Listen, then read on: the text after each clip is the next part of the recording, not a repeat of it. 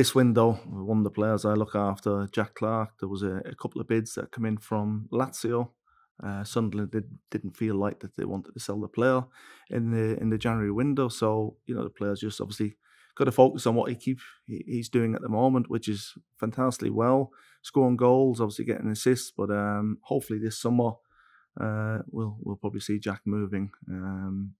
Where it may be, we don't know just yet, but he's in a good place. Sunderland, it's a good footballing team. It's a young group of players with a new manager, and it's exciting to watch. I think it's going to be difficult to try and get into the playoffs, but we'll have to wait and see what they can do.